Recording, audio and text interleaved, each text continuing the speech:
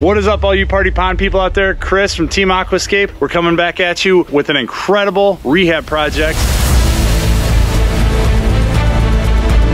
of an existing aquascape ecosystem pond that was built probably 15 years ago, and we are making it bigger, better, and bestest than what they currently have. You guys ready for this transformation? Let's go. We're gonna build a pondless waterfall. The easiest way to learn something is to teach it. We are rocking and rolling on this pond. We appreciate you guys tuning in.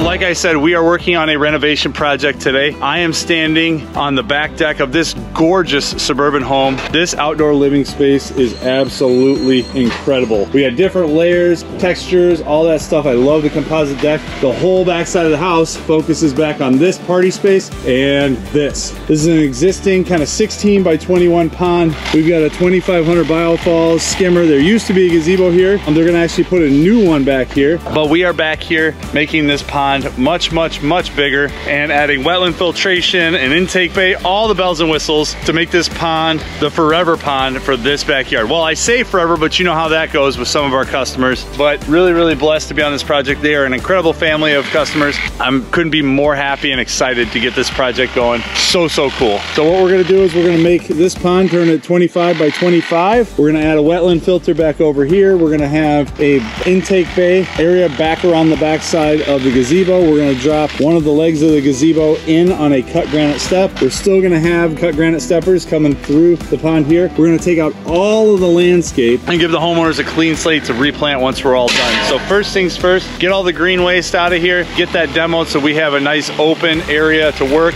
and then we're gonna really get to digging, and then we'll show you the layout of the pond at that point.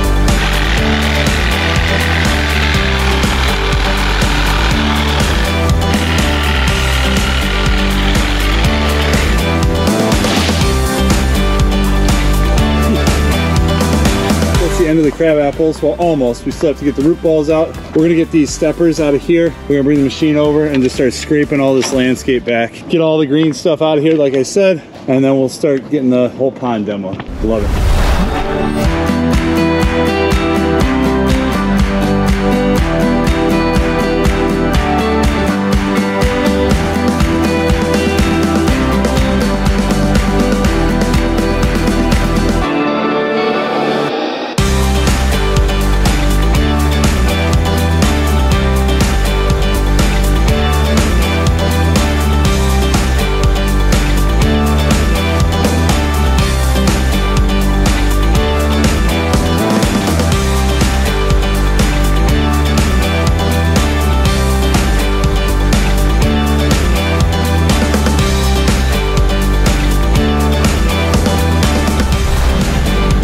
Everybody, we are back. It is day 2 out here. Kind of stopped the video yesterday, just talking about the layout and the design. But we already started digging the wetland filter back behind me. So we've got Chris down here just kind of cleaning up the hole. You can see we've got the trough for the snorkel centipede set up down there. We've got 15 small aqua blocks going in here for our wetland filter. Hey, Jack. What's up, guys? He's back, everybody. Yeah. He's back. We got a good day ahead of us. We're just kind of cleaning up the excavation so we can put our fabric and liner in, and we're not having to redo anything or do any double work. You'll notice our square hole here. This is where those 15 small aquablock snorkel centipede are going, but we also went ahead and cut out even more to compensate for the boulders as we rock in over top of that wetland filter. So you can see we've got a little shelf all the way around and through here that boulders will end up sitting, finding that edge. We're gonna be running stepping stones across this wetland filter. We've got those out here today. So the goal is to get this wetland filter done, get the pond dug, get the berm built, all that stuff. Maybe we'll do a little bit of retaining wall back over there behind the berm, but I'd love to get the pond dug, get this finished so we can kind of work our way out of this space as the day progresses, as the project progresses. My objective is to kind of work our way this way. So just wanted to show you how we excavated out the wetland filter, the reason we did this kind of organic shape and this shelf up over through here. Hope that makes sense to you. As we go through and start rocking all this area, we'll go back and reference why we dug the hole the way that we did, so on and so forth. So big stuff happening today. Super excited. We've got both Jacks back out here. They were working on a project, finishing up a project they started yesterday, so that's good to have them. We've also have the two guys, Matt and Jeremiah from Matera Waterscapes out of Denver, Colorado. So glad to have them. We've got a full crew out here today. And I forgot to tell you, we moved 26 tons of boulders off the street yesterday in about 45 minutes to end the day yesterday. So now all of our rock went from being staged out on the street to now being staged in the backyard, which is great.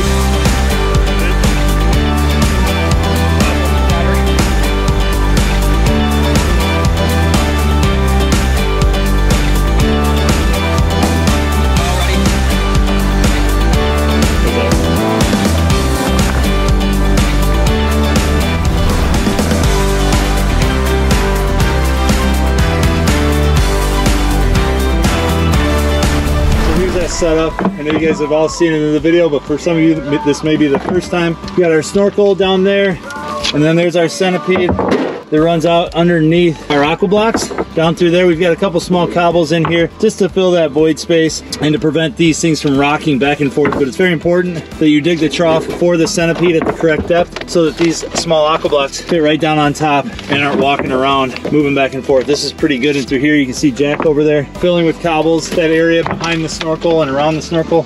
Keep that thing nice and vertical and straight up and down. It's not leaning back or forward. We do pitch our centipede slightly backwards so that all the water, when we do a clean out on this, drains down to the bottom of that snorkel, making the clean out very easy. Juan's gonna go ahead and cut one of our small aqua blocks into thirds, and he's gonna go ahead and put a small aqua block, a piece of it right there, and then we'll fill between with some cobbles. That's where that pipe, the pipe coming up, is going to be the pipe that's running from our SLD 2-5 that will sit over in the intake area, and it will be fed by a 2-inch line, but it's a 3-inch intake down at the bottom of the snorkel. So we're gonna go ahead and just run 3-inch, and then we'll end up running 2-inch, tying it in somewhere up here. So here's how Ryan's cutting that aqua block to fit. And you can see how he put that third of an aqua block down in here on this side of the pipe, and what he'll do is he'll run that one right there, and then we'll just fill around with gravel and cobbles and just lock everything together nice and tight. All right, so here is the first layer of strata. This is that anywhere from 4 to 8-inch cobbles that we put down here. We're gonna put in some smaller, like 3-inch stuff, just to kind of lock this stuff together a little bit better and to prevent that smaller gravel from getting down into the aqua blocks. Areas like this can become a problem where that little gravel can channel down and clog these aqua blocks. We don't want it too tight in here, just because we still want to allow for the water flow, but also that pore space in between. That's why it's so important to have the different layers and the different sizes of strata, going from big to medium to small in through here, because different microorganisms are going to live at the different levels of the strata. So just important that we have all the different layers in there to really maximize the effect of this biological filter. So we've got to just pepper in a few more small ones. Then we're going to come in here with our larger gravel, the pond gravel that we'll put in. You'll see that in a second. And then we'll come over the top with some of that really fine 3/8 to 3/4 red flint that's more of a decorative gravel over the top. And then we'll go ahead and start rocking in this area, setting our steppers, so on and so forth. So good shape, good shape. Some of you out there may not know, like Jack, may not know what strata is. Right. It's like the 3rd time that I've lost it. The media in which bacteria thrive and colonize. There you go. Bingo! There you go. So see, Matt did, I didn't even need to explain it, Matt did, but he is correct. The strata is whatever surface the bacteria is colonizing on, that's what the strata is. Whatever that media is, whether it's the rock and gravel, if you're using wood elements, you know, if there's biological activity happening on those pieces, really anything that has living, breathing life occupied on it is strata. So great stuff there. Good question, Jack, for putting yourself out there and asking the question. Like, I'm trying to get better, you know, that's all I'm trying to do. Good, there's a lot of work left. So I know there is, that's why I gotta start somewhere. good. You're doing great. You know, it feels good to work with you again, but I know it's going to change by the end of the day. Yeah, by the end of the day, that's a long ways away. Yep. All right, so here's Jack is kind of filling in some of these smaller gaps and crevices and peppering in some of the smaller stuff just over the top, and then we're going to come in here with some of that smaller stone. So excellent stuff. Keep plugging away, and then you'll see gravel in next.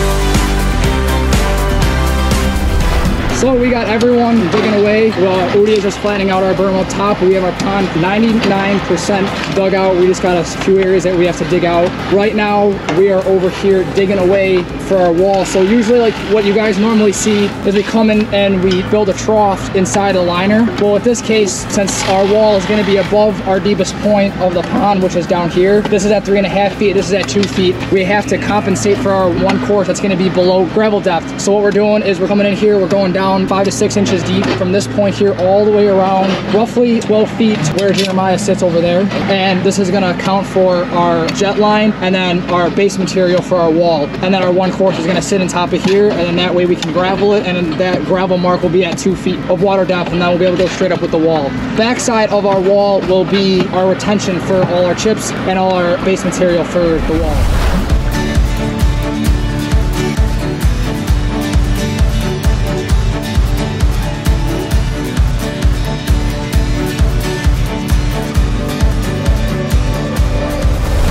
What do you think? We got the liner in, just in the nick of time. What are we looking at over here? Let's see. It looks, it's it's spotty. Yeah, rain's coming though. I think we made the right call getting the liner in. That is definitely enough liner. It's a 40 by 50 roll. We have probably an extra 10 feet back over there. We went down 3.5 feet as our total depth down at that deep section, but a majority of this pond is dug out about 27 inches with about 2 feet of water depth consuming that. Got our wetland filter over here. We've got everything tarped a little after 4 o'clock, but I think this is probably going to be a good place to stop today. Great progress in 2 days. We got that's right. It's because, where's he at? Where is he at? There he is. Right here. We have Jack here. Of course, we have the even better Jack, Danley, but we also have the better Chris Zeschke than myself. So that is true. Jack, what does it feel like? I mean, I know how I feel, but being like the lesser of the two names, right? I'm definitely the lesser Chris. All I know is that I'm better than you, so that's all that matters. And he's right, folks. See? He's right. I'm always right. He's right. He is better than me, but he's still not better than Jack or the other Chris, the better Chris. But they're